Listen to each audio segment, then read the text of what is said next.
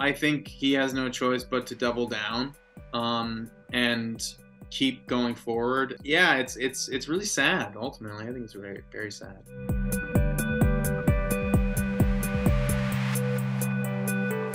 It kind of knocked the wind out of me, to be honest. But you know, I think this show excels when it takes those big risks, right? When it takes these kind of, when it makes these choices that really go beyond people's expectations. And we are never going to speak to each other ever again. Cristobal, no. And I think that in terms of storytelling, I think it's the right thing to do. That being said, like, heart crushing, you know? Oh, God, please, I'm sorry. Hey, please, stop touching me! It's a difficult kind of pill to swallow. But also as an actor, just incredibly rewarding to shoot scenes like that and to go there as an actor, you know, especially with someone like Michael Irby, who's so talented, and I just absolutely love working with him. Well, I didn't know it was gonna go this way, okay? Where did you think it was going to go? You know, Hank for the whole series has been this very nice guy. I mean, that was the thing, he's polite. And he goes through this thing in episode 8 of the end of season 3 where he has to he kills these people and he's almost eaten by a panther. It's really harrowing. And so now, kind of like Sally, he has this feeling of wanting to feel safe and secure. I feel like I understand him now. Understand him? He's drawn to Barry initially because he kind of understands Barry a little bit better. And it's like he kind of wants to connect with Barry, and then he finds out Barry's betraying him. So it's kind of like, he doesn't want to be soft. I think that's the thing. Like Cristobal says to him in episode 2, you know, this is why people think you're soft. Buddy doesn't care about you. He never has. And he takes it too far. If he wasn't soft, if he was like a tough guy, like he's trying to be, he would tell the Chechens to go themselves. Okay, you're upset. I get it. But he's not. He's polite. He's Hank, but he's trying to do this thing. And in doing that, it does kind of mirror Barry, in my mind, in season 1, where instead of getting rid of Taylor, the crazy guy, he ends up getting rid of Chris. You know, it's like, because he put this thing in motion, the wrong person got it. Cristobal, where are you going? I'm leaving you, Hank.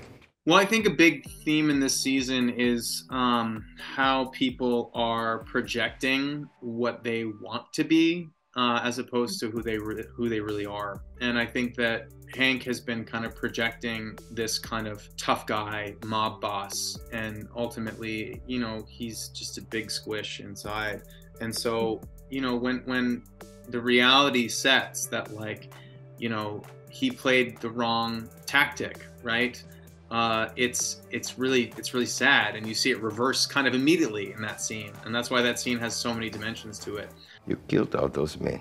That's what's bothering you? It does not pay off to posture in that way, and yeah, Hank learns the hard way.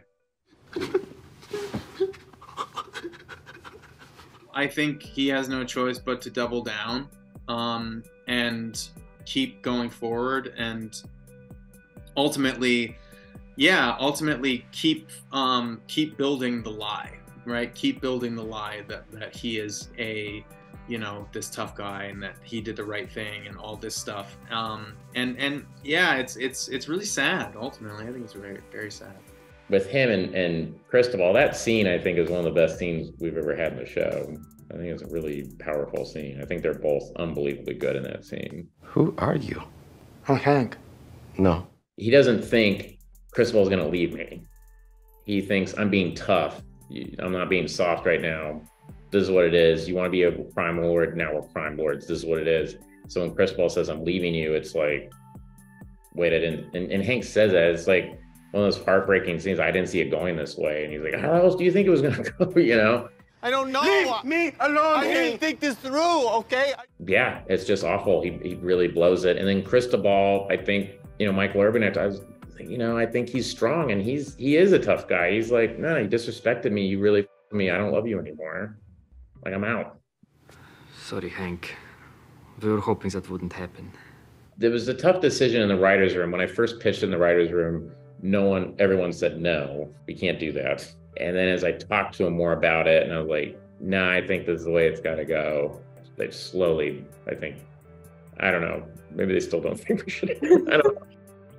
Because people love those characters so much, but I just was like, if you're going to show like change in the guy and he has to be different, this is like where it has to go.